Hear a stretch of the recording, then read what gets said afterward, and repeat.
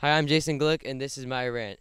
The fact that people are saying that Damian Lillard is even close to being better than Luka Doncic just blows my mind. Yes, Damian Lillard is an elite point guard. He is one of the most clutch players I've ever seen touch the basketball court. He is a great shooter, scorer, passer. He can do it all on offense. But Luka Doncic is going to be a premier player of the NBA for 10 to 15 years.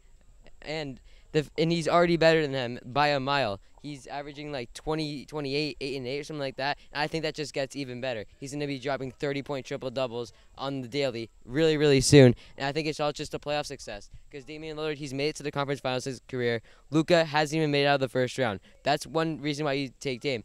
But the fact that people are going to say that just because Dame is more clutch, he's more experienced, that's why he's better than Luka, that just kills me. Like, I don't know how people are going to say that. Luka's going to be top of the league really soon if he isn't already. He's going to be a top 5 player by the end of next season, I think. And I think he's going to win some championships for the Dallas Mavericks very soon.